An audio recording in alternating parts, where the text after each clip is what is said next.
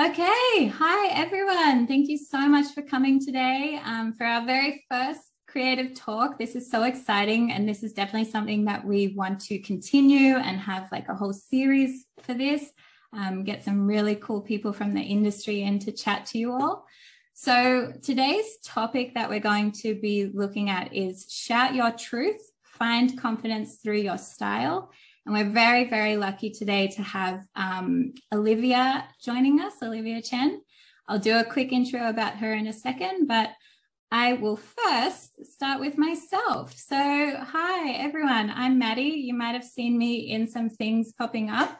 I'm in the design education team for the creators, and I'm based in Sydney. I'm also joined today by Pam, who you should know in your community. And yeah, we'll jump in.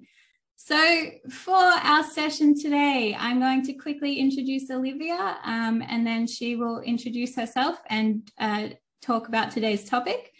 And then I'm going to do a very short interview with Liv afterwards. And during that time, please feel free to pop in any questions that you have about the topic or just for Olivia in general. Put those in the Q&A panel. So you'll probably see a little Q&A at the bottom of your Zoom screen. Use that for any of the questions so that they don't get lost in the chat. But feel free to use the chat to just comment throughout. Make sure you set that to everybody so that everyone can see your chat happening. So then after I do my short interview with Liv, I will jump into getting her to answer your questions. So without further ado, we've got Olivia Chen joining us today. So as you may have all seen in the event invitation, Olivia is the founder and creative director of Studio Chenchen, based here in Sydney. She's from Taiwan originally and has worked in New York, Hong Kong, Melbourne as an art director and graphic designer, and then made her way to Sydney and started her own studio. She also has a Bachelor of Fine Arts from the Pratt Institute in New York, so definitely knows what she's talking about. So we're very, very excited to have her doing our first creative talk. So I will hand it over to Olivia now. Hi, everyone. I'm so glad. I'm kind of surprised that how many people are popping in. I'm from different part of the world. It's really interesting. It's really fun. So yes, I'm gonna share my screen, but I am just to say hi again. I'm Olivia Chen. I am the founder and creator of Studio Chenchen. We're really small. For a while, it was just me and my husband working on our studio. And this year, we recently got 2 interns. So it feels like it's totally changed my work schedule, which is fine. But yes, just to share with you guys and some background about Studio Chenchen. Yes, we are pretty small, but let's give us lots of freedom and lots of fun to do, to work on a project we love to work, like we love. So let me just share my screen. And yes, I also created this presentation with Canva. I was just talking to Maddie and Pam, how great this tool is. Definitely the best tool, the best presentation tool that I've used. Another thing to let you guys know is I live in Merrittville in the West Sydney. I don't know if you guys are familiar with Sydney, but this is where it's very close to the airport. And then we have air path, the flight path over. So sometimes you might hear some annoying background noise, just ignore it. So today I want to talk about my, how do I find my creative style and how I find confidence in creative practice through this process. I feel like it's only necessary or appropriate, I don't know, to show you my influences. So this is kind of like a snippet of what's in my brain. So this is all, these things happen all the time simultaneously. But as Maddie just say, I was originally from Taiwan. I grew up there. So I was there until I was 16. And after that, I moved to South Dakota in the United States for my high school exchange program. So I lived in South Dakota for a year.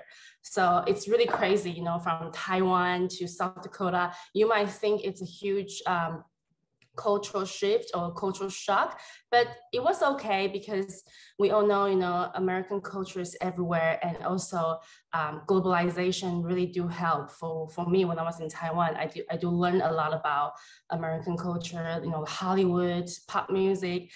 Also, like my favorite band growing up was Spice Girls, you know. So you get an idea. So it's not that much of a cultural shock, but I do have to say it helped me getting to know to more indie stuff. You know, I get to know that's not the I get to know the America that's not so obvious to the rest of the world. And after America, I moved to, after South Dakota, I moved to Boston to finish my high school. Then I moved to New York for college, for uni, and then finished uni and worked there for a while. So, and then, you know, and then moved to Hong Kong, and then back to Taiwan for a little bit, and then now in Australia. So it's like a long journey, but throughout each places, my experience in each places, I started to figure out something that's I started to learn something I didn't know before, and that really shift my attitude in life, and also just like, you know, and I'll show you later like what I mean by that. But I feel like people who have traveled or people who have lived in a different part of the world definitely understand this journey. This like you kind of become more open-minded on the while you're traveling.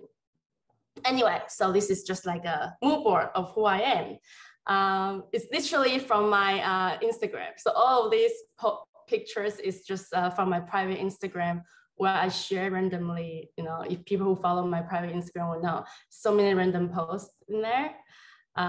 Yeah, so this is one example I want to talk to you guys about. So when I was traveling and also throughout the whole experience, you know, I realized that the opinion about certain aesthetics changes depending on who the viewer is, right? So something like for this, which is everywhere right now, the yin yang symbol in Taoism, which was something that's very close to home when I was in Taiwan, and it's something that's really almost icky, almost like too kitsch, you know, it's too familiar, and it's not something that I would consider fashionable. But now, with a little bit of update and with a little bit of like I guess tweak, now yin yang is become a subcultural trend that's everywhere. And I have this pair of shoes myself, actually. So it's just like, wow, something I didn't know could be fashionable is actually fashionable. So this is just like how globalization can change how, you know, people can interchange symbols, they can interchange cultural influence, and how it might change the way you perceive something that you didn't know. Also, another funny thing, I just had to put this there. It's so funny. It's just like, well, what you think is appropriate in one culture can be completely inappropriate in another culture. So this is, I grew up watching Sailor Moon. So I watched the Japanese version of Sailor Moon. So we're so used to seeing this in Japanese cartoon. But then when I went to USA, it was shocking to me to see how conservative most United States, most American people are, to be honest, like, especially when it comes to cartoon, which is for kids. I want to share with you just something I did in uni. So this is in my junior year, which is the third year of university. And I feel like in terms of uni work, they really, because you are not so used to the computer, you're not so used to trends. You know, right now I have been working for 15 years, so it's a bit, or 14 years, it's been jaded, right? Like my aesthetic, what I consider as a good design, it's been jaded, I feel. So this is kind of like example of how I approach a project when I was only learning design for the third year. So I did this for a campaign. I was really into Bob Dylan at the time. So I decided to make a Bob Dylan campaign, which is I handwritten all of the lyrics from, I think I must have written maybe 20 or 25 songs from Bob Dylan's. And the reason I did that is because I wasn't that good in typesetting on the computer. So in the end, I was like, why don't I just, my first reaction was to use my hand and to handwritten, hand transcribe all of the lyrics. And in the end, I really liked the effect, right? And then, and it wasn't it's an accident, but it's not, because I feel like it's just something that I feel comfortable doing when I was young. Another thing I want to share with you is also from the same year, junior year in uni, the third year. I also, because echoing what I just said before, I really feel like this shift of opinions only happens. I guess every different people have different opinions, and just because other people's opinion is different, sometimes lots of conflicts happens this way, right? And I wanted to make a poster about it. So I use Jean Renoir's quote here to make a poster. But then again, my first reaction is to make lots of shouting mouths with color pencils. So I just decided to draw all these weird mouths shouting, like yucky mouths shouting at each other. And I decided, oh wow, okay, I'll just put it on my poster. And in the end, I was trying to create this hole, this poke, I tried different things, lots of fake Photoshop markups, whatever, but it didn't work. So in the end, I was frustrated. I just poked a hole through the poster, a real hole, and I realized, why don't I just do that? So I scanned the hole that I poked and I put it on my poster. So now after 13 years or 14 years, I can't remember, but now when I look back at this, it's quite interesting because I do like, not the design, but I do like the mouse that I draw. And it's quite interesting. I was like, wow, I can actually use some of this mouse in some of my project. It just doesn't, it doesn't age. It's actually pretty good. Yes, so that was my college projects. But now I want to show you how, throughout my 13 years of practicing and also working in the field, sometimes I do feel like we get stuck in a certain style, and I feel like it's really hard to sometimes go back to find like what's originally interesting to you when you're younger. But anyway, so I just want to show you one of my recent projects, and this is an example of how I solve the problem by being true to myself, to my creative style. So I got this project just last year. Actually, it was pro bono projects. It's for African design. It's an African fashion design platform. Ajwa, they are actually selling high-end clothing just from African designers, fashion designers. And I took on this project as pro bono because I feel like this is a really interesting cause, especially when we all know like the fashion industry is overwhelmingly white, and a lot of the high-end fashion designer actually take inspiration from Black culture without crediting them. Like a lot of cultural appropriation is happening in the fashion industry, and also fashion industry comes with lots of dodgy practice in terms of human rights, work rights, and how sustainable it is, right? So Aja actually also have a very heavy vetting system to vet how the products are being made. So is this ethically made? Is this sustainable? So they have really, really good impact. I feel like it's a great change in the fashion industry.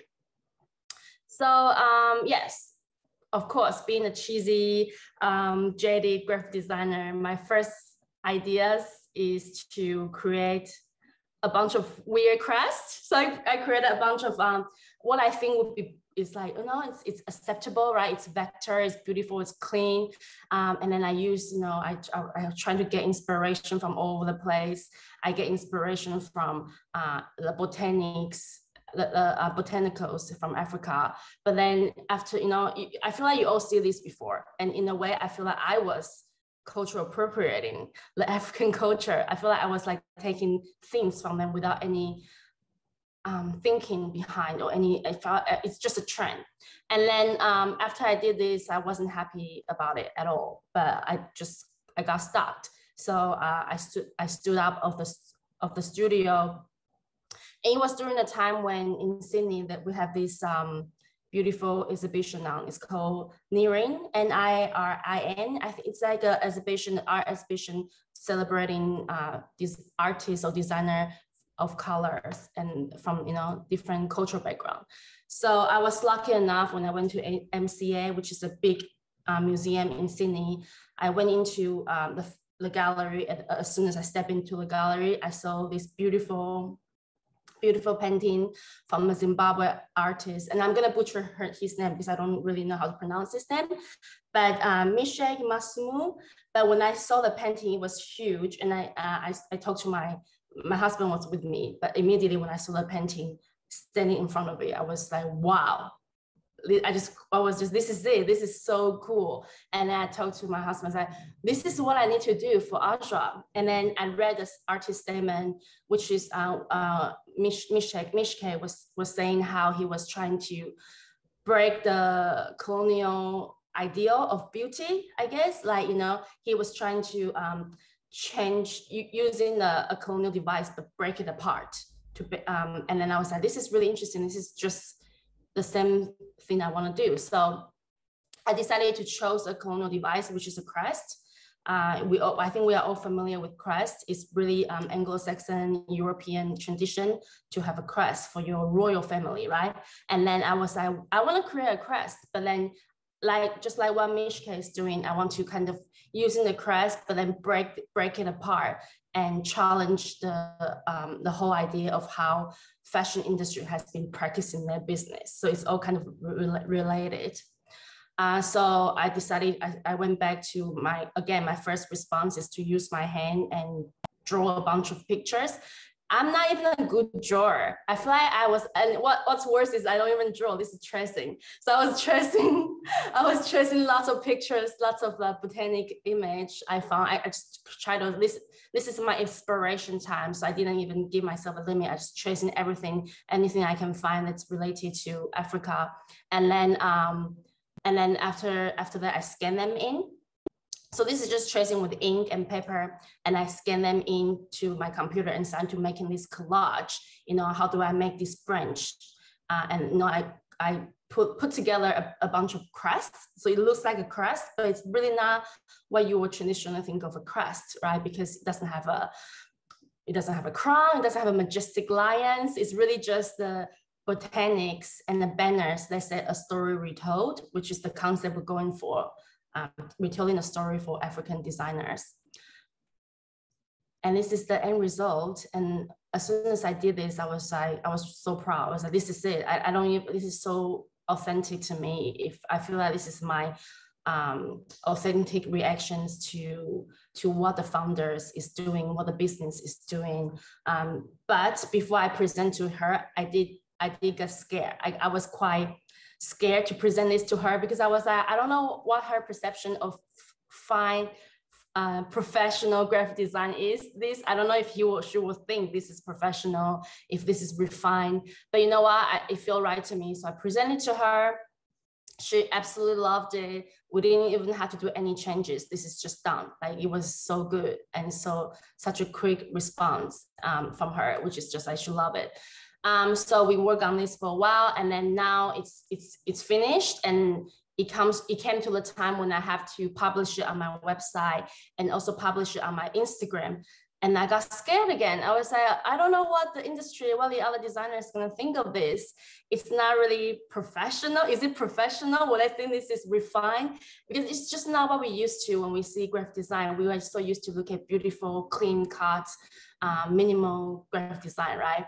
But I did it, and to be honest, I got lots of positive feedback. But to be honest, even if I haven't, it doesn't really affect how I feel about this project, because I went through that process, being true to myself and getting inspired by something that's more than just a trend.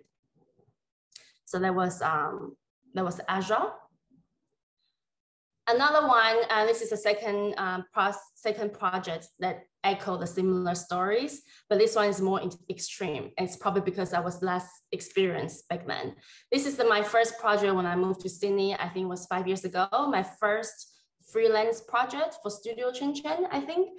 But yes, and you will see it's quite a funny journey. But this project is for a film festival in Glaston in Queensland. If you guys don't know anything about Australia, Glaston is a tiny industrial town in Queensland. And what they're gonna do is they're gonna do a bunch of traveling short film festival where everyone can submit their work. They're open to anyone from amateur status to professional status. So when I did attend the film festival, I actually went to the film festival to take a look and see what's going on, before I design. And I realized I got really inspired by the fact that you can see middle school students, high school students using their iPhone, using the camera to tell their story. So none of their props is professional, but it doesn't really matter. It's more about getting your foot in the door, getting a taste of what filmmaking is like. So I was really impressed. I remember flying back home, feeling like all the buzz about all these young people loving filmmaking, right? So again, being influenced by trends back then, I was like, okay, so it's a film festival for young people. What am I gonna do? So I decided to do a bunch of emoji. How original. So I was like, okay, young people love emoji. They're always online, right? So it was, borrowing elements from internet browser, emoji, all that stuff. Anyway, I did this, and is it pretty? It is pretty. Is it professionally done? It is professionally done. I was like, this is okay. So I presented to the clients. Of course, he doesn't like it. He hates it. Actually, so he was like, Olivia, I want more guts. This is trendy, but this is soulless. I want more guts. The reason I picked you and you're from a pool of portfolios is because I saw like some sort of, guts. He keeps saying guts. I was like, what? He's like, I keep saying something different from your work. And this is really normal. This is really boring. So I said, okay, you want more guts? I'm just gonna put more guts in it. So this is my solution for, this is what I mean by putting more guts. Okay, maybe I'll make the icon pixelated and I'll make lots of old postcard from Glaston and then weird, I don't know. I said, okay, this is cool. This is pretty 70s. This is pretty colorful. So I sent it to him. And he was like, no, this is so inauthentic. He hates it. He was like, stop thinking about what's cool, what other people think is cool. Can you just do something that's cool, like you think is cool yourself? I said, I don't know. I was like totally confused. And then he told me when he went through my portfolio, he really loved the Asian aesthetics I have. I was like, I don't even know I have an Asian aesthetics in my design. So I was really confused. And then, so he was like, he keeps saying like Asian aesthetic. So I went back and I said, okay, you want an Asian aesthetic? I will give you Asian aesthetic. So I went back to look at Japanese minimal graphic design, and I did something pretty minimal, really different from what I usually do. But I just feel like this is what he wants. And of course, it's also trends, right? I still find a way to keep my emoji in here. Snapchat was really cool by then. Anyway, so I presented this to him, and he called me immediately, and we had a really hard conversation. He was like, can I get my deposit back? And I was like, no.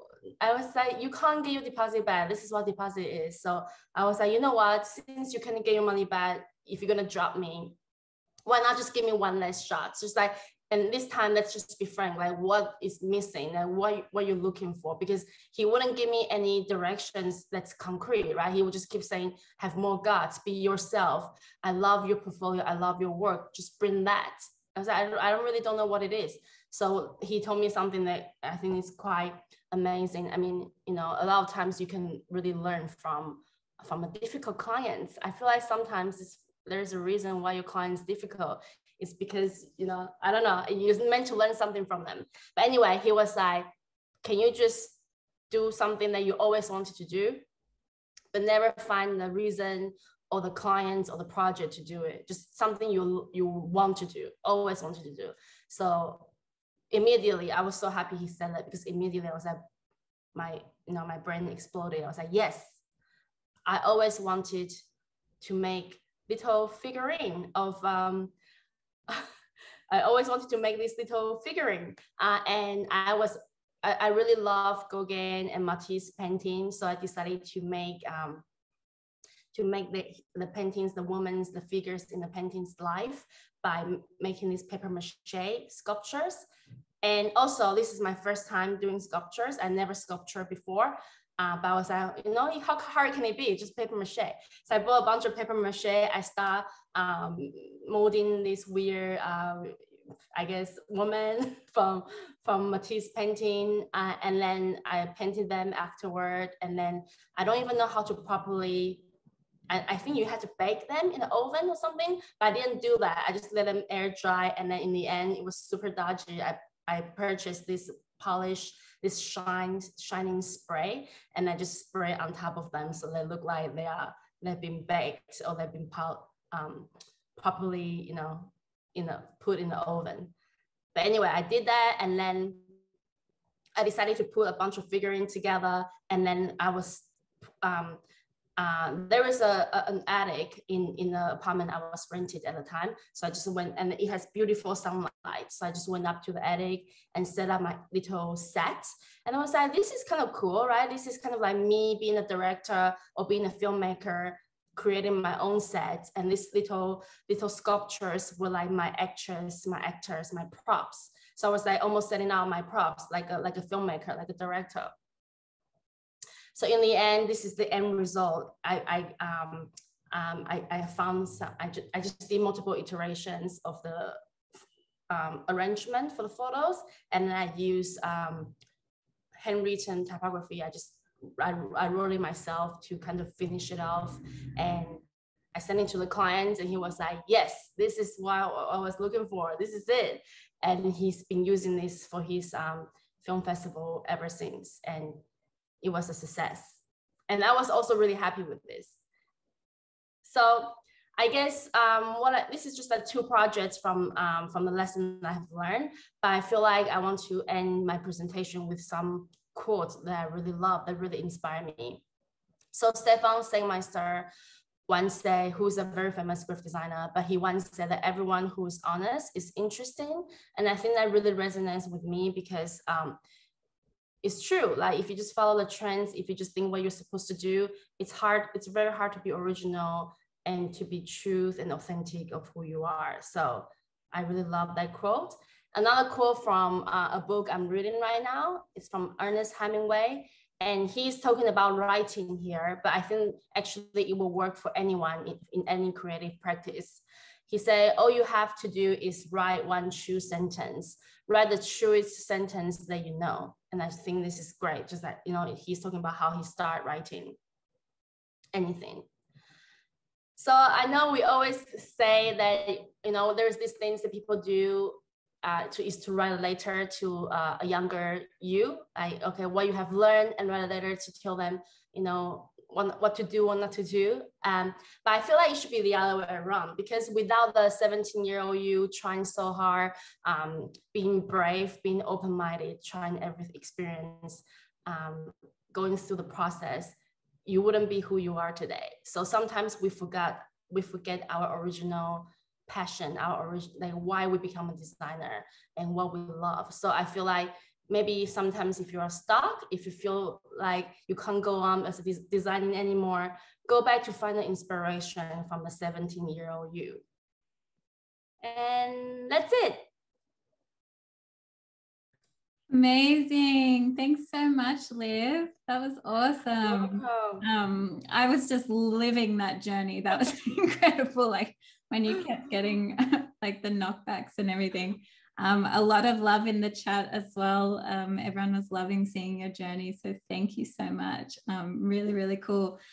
While I just ask Olivia some questions, please feel free to start popping in some questions into the Q&A panel if you have anything that came up from the chat, and we'll get to that next. Oh, lots of love coming in the chat. Everyone's loving seeing your post. Thank you. A few things that came up for me in that, which was really interesting, was like this coming back to trends. And I think even when you said the client said to you, like, it's trendy but soulless, do you think as designers we fall into that trap a lot? And like, how do you kind of stop yourself from getting into that trap?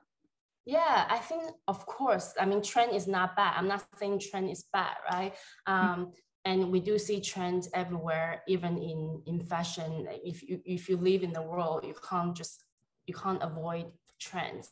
But I think what I would say is just like how you will do when you are wearing your clothes. You don't just take whatever that's the most fashionable, the most trendy that you see on the magazine and put it on you, because it wouldn't feel right? So I think it's the same with the projects. I maybe just navigate trends by like choosing clothes for your clients. Does this clothes fit the clients? Does this actually helps them to kind of express who they are as a brand or as a design, as as a person? Yeah, so just choose your trends carefully, then trend is not that bad. Yeah, totally. Yeah, great advice. I think as well, I'd love to hear your advice on inspiration. So kind of on that same wavelength. Like you kind of talked through different areas that you get inspiration. So what are some of the things that inspire you, and where do you find that? Yeah, so I think one way to kind of avoid copying other designers, and I have fallen to that trap before as well, is to not look at, not only get your inspiration from design blogs. Sometimes it's more important to get your inspiration from art, from architecture, from film, something that's a bit not in our industry. And this way, your response to the inspiration will be like the first digestion, I mean, like the first reaction to that. So it's not like someone already took something from art, from fashion, from architecture, and then did something on their own, and then you take inspiration from them. So you're like the second-handed work from the same inspiration, right? So a lot of time I found it's probably a lot easier to not get caught, following trends or like copying other people's design by taking inspiration somewhere outside of the industry. Yes, totally. Yeah. I think that's a really, really great point, because I think even like for the creators tuning in right now, like with Canva being such a massive library and so many different trends and styles coming through in the library, it can be tempting to just look at that for inspiration. But I love what you're saying, like just, look at other forms like art, architecture, anything. It's really, really cool to sort of step out and look at other forms for inspiration. I think it was really cool how you said the line, like, what do you want to do? So like, really kind of helping that frame your style as well.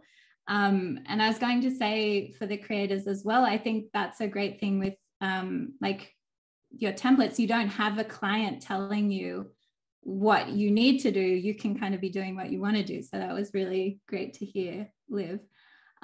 Is that something that you kind of approach every project with? Yes, I think whenever I do a project, my first goal is always to be a little bit different.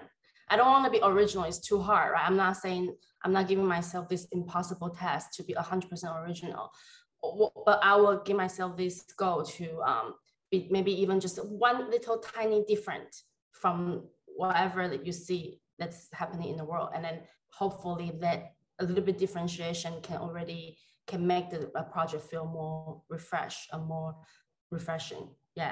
Yeah, especially when there's so many type of template that is doing similar things. Can you just do that one thing that's a little bit different from the same theme? Maybe that will help you to stand out from, people will look at your project and realize it's something different in there.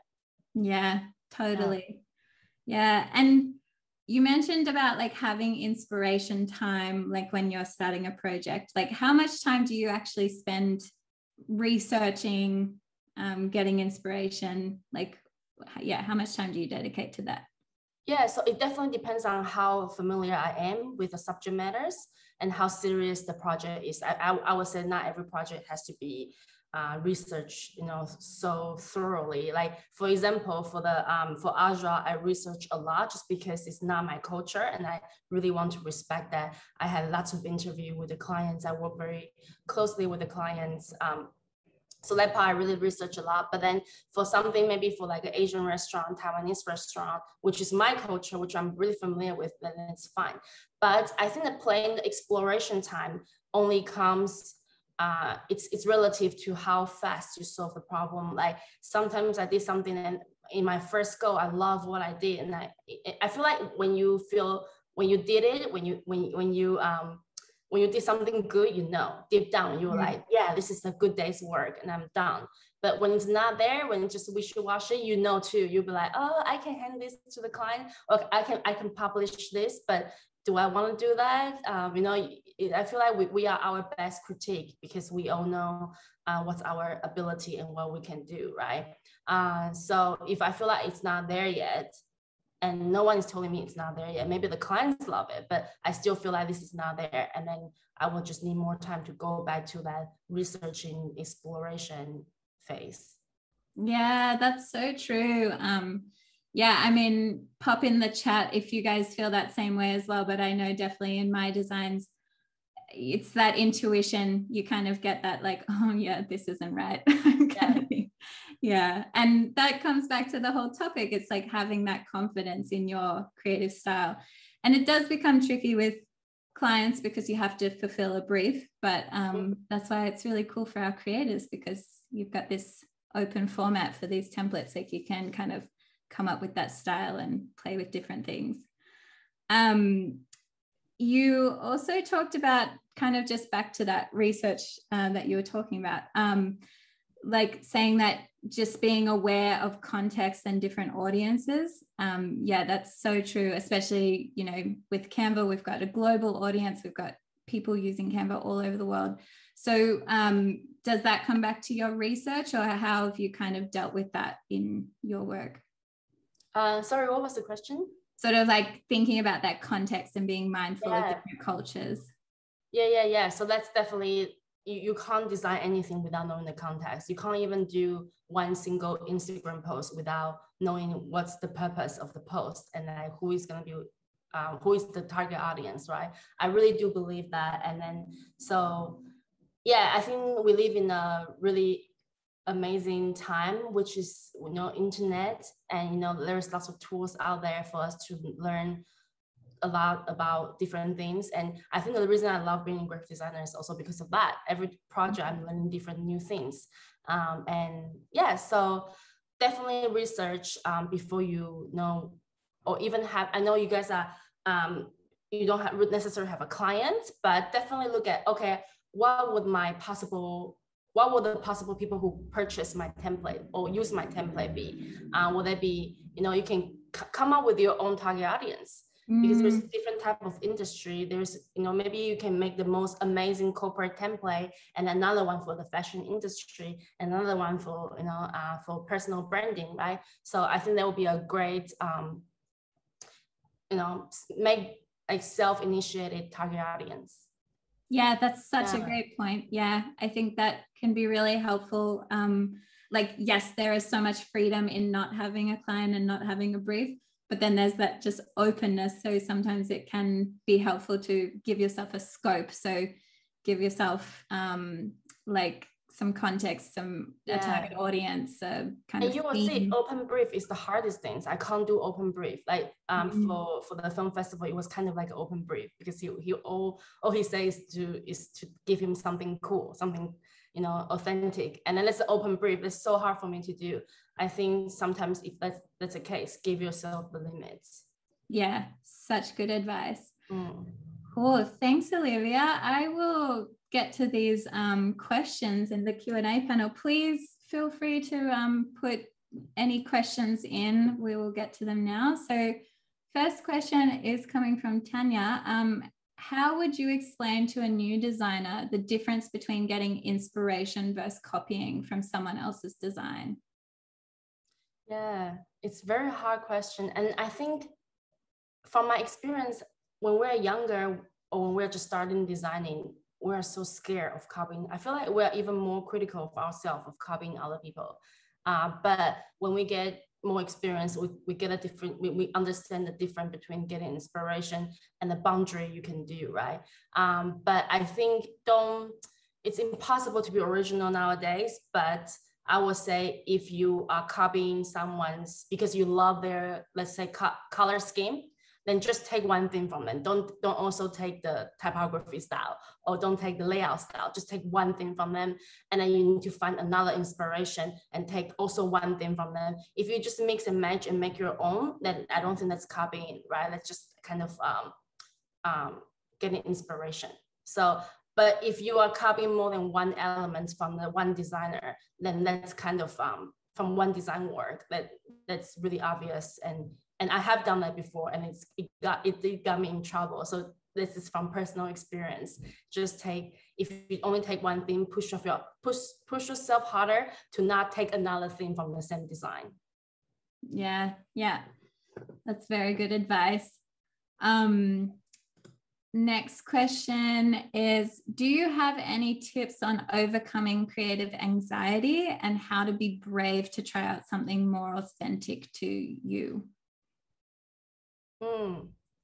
So I also have creative anxiety. I think everyone does. And being a young designer before, when I was, being a young designer, it was also really scary. You don't know if anything you do is any good. And also you don't get that much reinforcement from the society.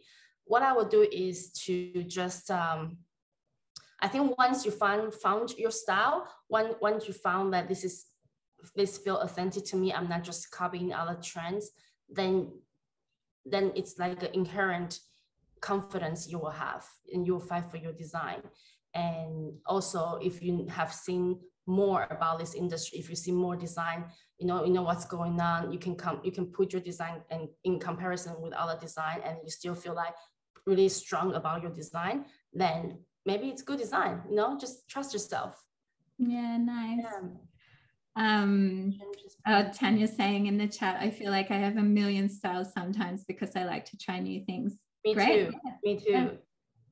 But I think there's definitely something you feel more authentic to. Even if you try new thing, which is like a new device, new style, go back to that the concept. Maybe go back to that having opinions about something. If you approach a design brief as like solving a problem, having an opinion, having a concept, then it doesn't matter how many styles you try, it will still feel authentic to you. I think that's what I'm trying to say. Yeah.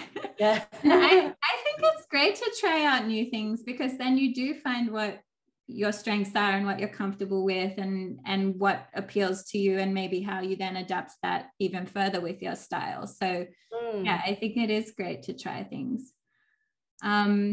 What is the strangest place you have found inspiration? Yes, lots of strangest places.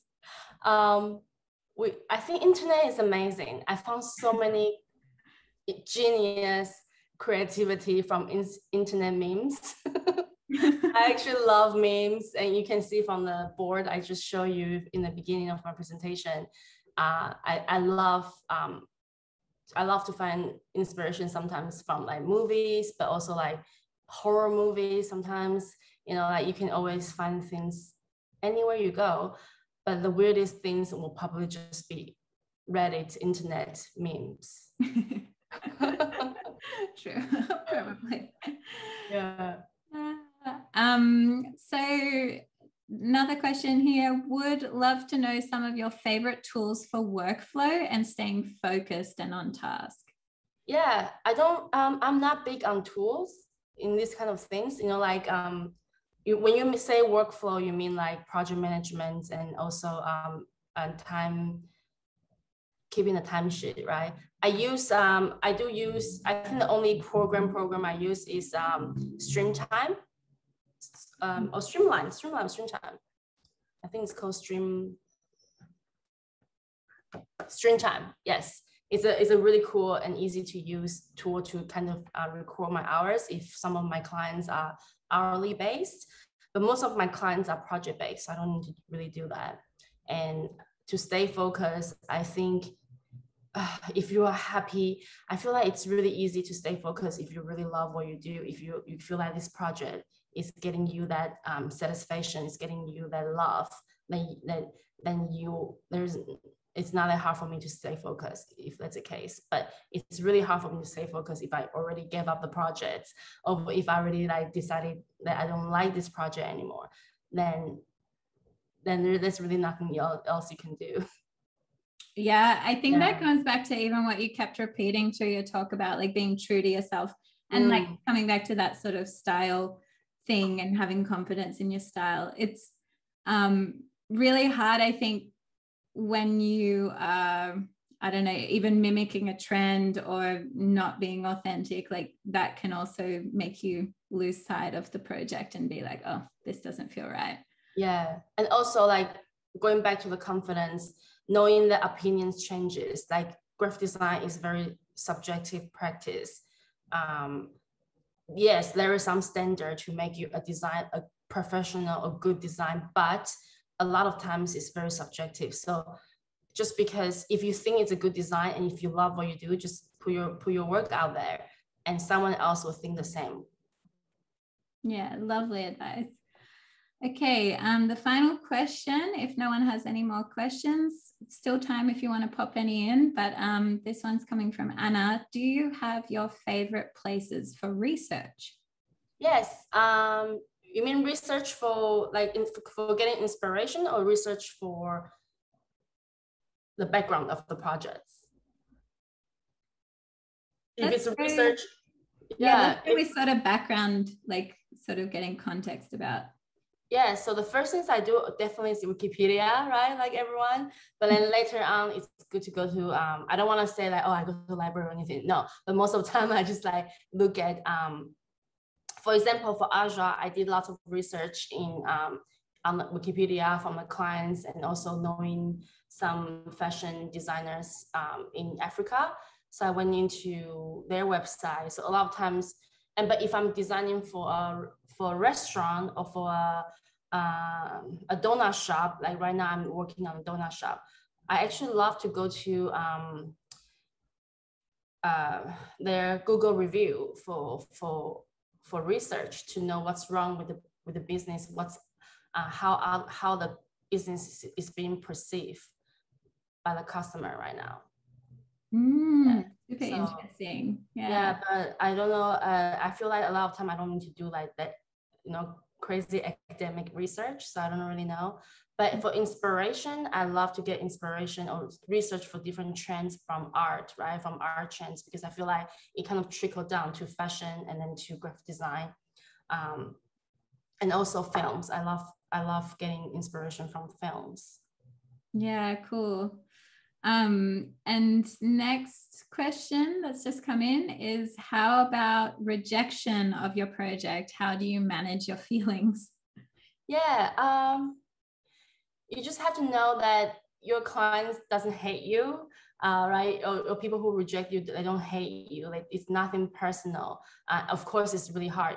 I will give myself maybe one day to feel low, to like absolutely feel bad about myself. I just give myself like a time limit of how self-loathing I can be, and not thinking about the project for the whole day, and then the next day just knowing that you need to take it back and look at it as a new perspective.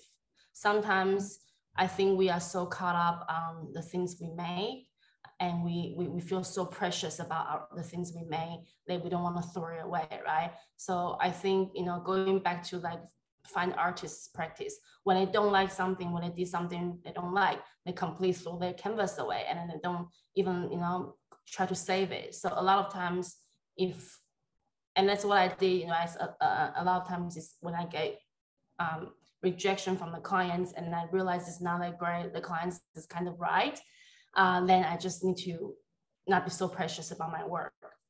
Open a new file and then do it over again. Yeah, it definitely is a hard thing. Like I think designers, we definitely have to have those strong backbones, like to take that critique. But it is just part of it. And as you say, like I also don't think it's personal. Like it's just kind of iterating on the solution and hopefully getting to that final place where everyone's happy.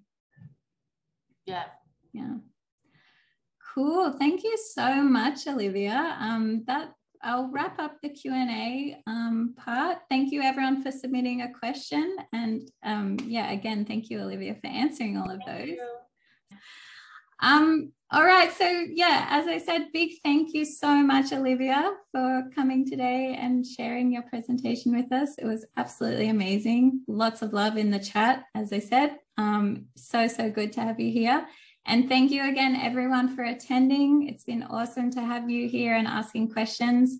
We will put out a recording of this for anyone who wasn't able to make it to the live one, or if you want to watch it again and get some more inspiration from Olivia. But thank you so much. That's a wrap. Thank you, everyone. Thank you.